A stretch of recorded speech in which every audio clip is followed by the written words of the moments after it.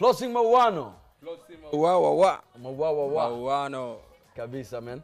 Yeah. Tuna support talent, ndo maana tunaleta local talent, tunapatia platform waweze kujiuza.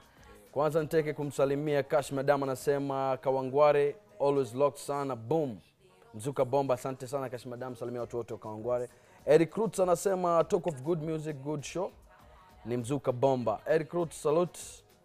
Anaitwa nani mwingine? Kuna demo hapa nimeona ameandika Sara W Mwangi. Sara Waithera Mwangi anasema dancehall and reggae tunes the other day on Mzuka bomba was just awesome. DJ Zack. Yeah. Umegusia roots kidogo, sio? Ndio sasa. Mzee. Hapa ni full burudani. Tunakujuza, tunakuelimisha na pia tunakuburudisha. Flossing Mauwano, jina nimelitamba sana hili. Jina limeenea sana. Mauwano, kwa nini Mauwano? Mauwano precisely ni killing the shows. Yani tunafanya show bomba kama hii hapa Mzuka bomba. Yani Mauwano, flossing ni ile kuflow na kusing. Sasa Mauwano inakuwa flossing Mauwano, yani vile si ufanya kwenye show. Wakati watu hii jina wameliuliza la maanisha nini kwenye Facebook, Instagram, wamekuwa kifuatilia. So ndio nimekuja ku clear the air kabisa. Kulifafanua kiundani zaidi, ndiposa kila mtu aweze kumakinika, aweze kujua maana ya flossing Mauwano haswa ni kitu gani. DJ Zack, labda una swali unataka kumtupia flossing? Bwana flossing. Yes sir. Nimeona jina lako kila mahali, kwa bana, kwa road signs. Ndio. Hiyo kazi ulituma mtu akufanyia ama ulifanya peke yako hiyo shughuli? Kazi tumefanya ndio, flossing ndio mimi, lakini kuna wale mafans wangu wenye wanapenda ile kazi yenye mimi nafanya mimi mwenyewe. Saa huwa wanasaidia vile ku market jina hii. Na hujatafutwa na sema like authorities, watu wa council hivi, kuwa umeharibu mabana, umeharibu road signs, vitu kama hivyo? Hujatafutwa bado? Tafutwa. Okay, kuna wakati nilikuwa summoned. Lakini sasa pale unajua vile kiini kamili cha hili jina Flossing Mauwano ni first of all enhance kitu inaitwa road safety. Sababu dereva akiendesha gari yake pale, ametoka starehe yake pale, sita pale anaona speed limit, anaona hiyo tushazoea. Atembea anaona bumps, anasema hiyo tushazoea. Lakini sasa akitembea hivi aone Flossing Mauwano, ni mentality, yani anasema Flossing Mauwano, so ana ought kuwa more conscious, ana ought kuwa more careful, unaona? So hiyo ndio perception yenye, kama hiyo perception yenye wali create ya Salga. Unajua dereva akipiga Salga sha panic hapo pale, hapa ajali ni rahisi. Sasa hiyo perception ndio nilikuwa najaribu ku create kwa barabara, ndio maana ukiangalia hilo jina wakati mwingi utaiona iko kwenye barabara mahali kuna kona hivi, iko a bit, you need to be more careful. Ndio maana yake sasa pale na jaribu ku create hiyo awareness ya kwa barabara, ukifika pale uwe mwangalifu zaidi, ushaona? Ndio maana hiyo jina nilifikiria kwa ajili jina ile nzito, ile jina nzito kabisa. Anaitwa Rachel Otieno, anauliza thank you Mzuka bomba for supporting local talent. Uliza Flossing Mauwano, hiyo swaga yake ya pete ndio inamaanisha nini? Yani anamaanisha hizo rings unavaa na makuwe kama silver meno nini na nini. Nifafanulia inakuwa swaga gani? Hii ni swag mostly usanii. Hii ni art, tuna combine unajua the best thing in a man's life ni chuma. Sawa, mwanaume anatakanga chuma yake akae tu nayo wakati wote.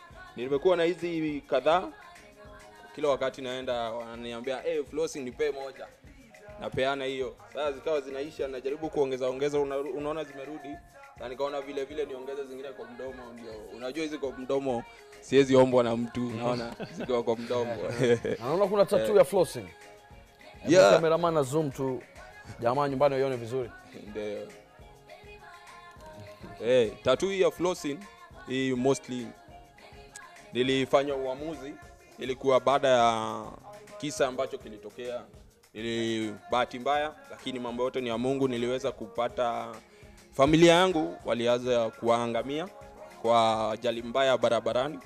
Ndio maana nilichora hii tattoo kama kiapo kwamba nita create njia yangu mwenyewe, nitatumia art yangu kama msanii ya kuweza kuhamasisha madereva umuhimu wa kuwa waangalifu kwa barabara.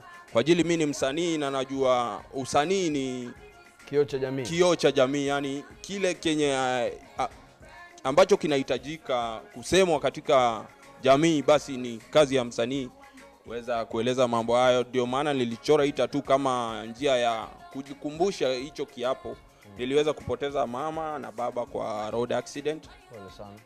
Nashukuru Santa. So nikasema nitatafuta njia yangu mimi mwenyewe bila kumtarajia, kuhamasisha jamii, madereva kuwa waangalifu njiani. Ndio hivyo. Sasa nikasema acha nitumie hii jina yangu kama njia ya kuwafanya watu, mtu akiona ile jina FLOSSIN MAUWANO wako like FLOSSIN MAUWANO. So hiyo ni njia yangu ya ku create road safety. Sasa kuna siku fulani nikaona kwenye mitandao kwamba umejihusisha na miadarati. Hebu tueleze hilo jambo kwa undani. Ndivyo hivyo, wajua kuna a lot of allegation, watu wengi wanazungumza. Mtu anasema FLOSSIN MAUWANO ni msanii, mwingine anasema FLOSSIN MAUWANO ni post election victim, mwingine nimesikia juzi wanasema eti FLOSSIN anahusikana na miadarati. Basi ningeweza kufafanua zaidi mi FLOSSIN kama mimi huwa najiita daktari personally, kwa sababu huwa naamini kuwa mimi nafanya hii apart from ku create awareness kwa barabara au safety, vile vile mimi ni msanii. Na kama kuna dawa yoyote ambayo mimi nauza, basi nitasema mimi nauza mziki kwangu kama dawa, njia ya napenda kuona watu wakifurahia. Napenda amani, napenda watu wakae vizuri. Waliniita drug lord, but to clear the air, me drug ile yenye naweza sema nauza ni music. Mimi ni muimbaji. Vile vile ningependa watu wasikize nyimbo zangu kwenye YouTube. Usearch tu FLOSSIN MAUWANO, utasikiza nyimbo zangu na usubscribe vile vile hapo chini. Na inaku affect vipi kuingia kwenye social media unapata hizo allegations zote? Inaku affect vipi personally? Personally naonanga wajua wakati ule ukisikia ukiwa na tuseme for example kuna mahali wasikia panawasha hivi, unataka kujikuna. Sasa hiyo wakati alafu mtu mwingine akuzungumzie, utapata akili yako yuko kwa kile yeye anasema. Akili yako una concentrate, kuna mahali nasikia panawasha. Sasa ukishajikuna ndio utarejelea umwambie ndugu yangu ulikuwa unasema vipi. Sasa mimi na concentrate na initial aim ama mpango ambao nilianzisha mbeleni wa ku create awareness na kufanya muziki. Mimi nimefanya muziki kwa muda almost miaka 10 sasa, japokuwa bado pesa kidogo, lakini nikukate maana yake umesema bado uko kwenye muziki. Labda watu nyumbani hawajui kipawa chako ulichonacho ama nguvu yako uliona. Hebu tuoneshe tu rap line 2-3 za MC. Line 2-3 alafu tunarudi kwenye interview. Okay. Mauwano wa FLOSSIN wakina Mauwano ni kimitambo, makofi Hosi na Chris Musando. Miaka 5 uongozi noti imekuwa mpango, na bado usoni ngozi tattooed. Mauwano mabango maploti noti strangia manjano, mama kambo hakosi ngori kila siku mambo, waiganjo hatoshi jo mimi ndio mama yao. Maandamano za Hosi koti imekuwa kibao, na mabango maploti noti strangia manjano, mama kambo hakosi ngori kila siku mambo, waiganjo hatoshi jo mimi ndio mama yao. Maandamano za Hosi koti imekuwa kibao, mtakatifu mnyama baba niko mavitu, na haribu kinyama acha vita na majitu, sura ndimu mchana haya kuliko mawingu, niko lit vibaya kaya iko marufuku, kwa masiku za kwanza hasa ilipofika huku, kanisimu vutanga kama unajua kujibu. Kama unajua kujibu. Mzuka bomba. Bomba. FLOSSIN MAUWANO. Show moja hatari sana. Kabisa. Na kijana mmoja noma. Hebu tueleze unajiona ukielekea wapi kama miaka 5 hivi kimuziki? Miaka 5 ijayo nina matumaini na matarajio makubwa kwa ajili naye Maulana yuko. Unajua ule kama mimi ambaye ana mzazi, basi mzazi yako juu upstairs. Yeah. Mungu Baba. So nina matumaini kweli kwa sasa nahitaji wafadhili kwa kufadhili nyimbo zangu, nahitaji ndugu zangu wasikize nyimbo zangu, wa subscribe na niko na matumaini ya ku create more safer roads kwa Nairobi, na vile vile nizidi na muziki wangu. Na niko na mpango vile vile wa kuingia bunge. Yeah, mheshimiwa mtarajiwa miaka 4 ijayo. Yeah, FLOSSIN MAUWANO. Bunge ama MCA? Bado sijaamua vile, lakini naona nikienda kwa mbunge kwa sababu napenda ku advise na I'm very creative by the way. Na sasa utakuwa ni mbunge wa kwanza kuwa na tattoo kwenye uso. Utafanyaje tattoo? Set records. Unajua au utaifuta? Hiyo sasa wakati huo ukifika basi ndio utajua ndio hivyo. Mimi na maswali ya kiutata. Okay. Kati ya Vera na Huda ungeambiwa muoe mmoja, ungemuoa nani? Okay, Vera au Huda. Unajua Vera bomba. Before jibu, it's a family TV kwa hivyo una censor mambo yako. Katika Vera na Huda ungemuoa nani? Vera naweza prefer Huda kwa ajili ni portable. Yeah, mimi ndo sema portability unajua. Ndio.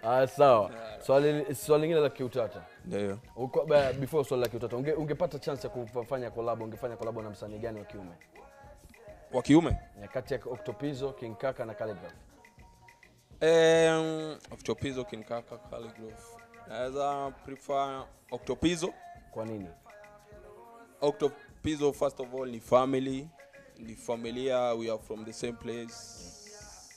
Na I respect him, hustle yake na mali amefika kimziki, na pia ni advocate, sio mtu juu ako na hiyo exposure.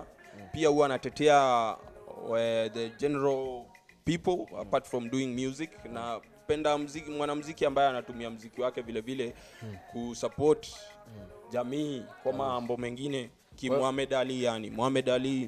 Kwa hivyo umesema King Kaka na Calligraph wa support jamii. Hivyo ndio ulivyosema. Sijatamka hayo lakini unajua sijaona. Sasa mimi nazungumza pango, ushajua. Kama vile nimesema Octopizzo. Anazungumzia opinion yako hapo. Yeah. Vile unavyoona wewe. Vile ninavyoona mimi. Kwa sababu mimi Octopizzo na katika watatu ni mjeuri. Jeuri. Kati ya hao watatu. Una haki ya kusema pass, una haki ya kunyamaza na una haki ya kujibu. Jibu mzee. Hapa ni Mzuka Bomba, full burudani, kesi baadaye. Full burudani ndio hiyo, kesi baadaye. Nashukuru. Naweza sema first of all ujeuri ni njia ya kwanza wasanii. Ukiwa msanii ujeuri ni first thing, ego lazima ukuwe nao. So mimi naweza sema aliona ego, aliona ujeuri ni nani? Ndio aliona ego ile juu, ndio basi ule anaweza kweli, na naweza sema Calligraph Jones. Big up, anaweza. Na hiyo ego is what we need. Sawa.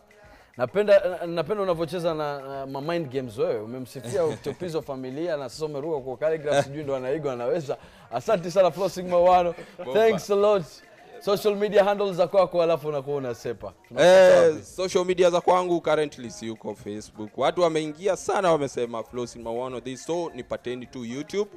Otherwise you can just call my phone 0798 208 007 unampata FLOSSIN MAUWANO. Anasema yeye hayuko Instagram, Facebook wala Twitter wala Snapchat.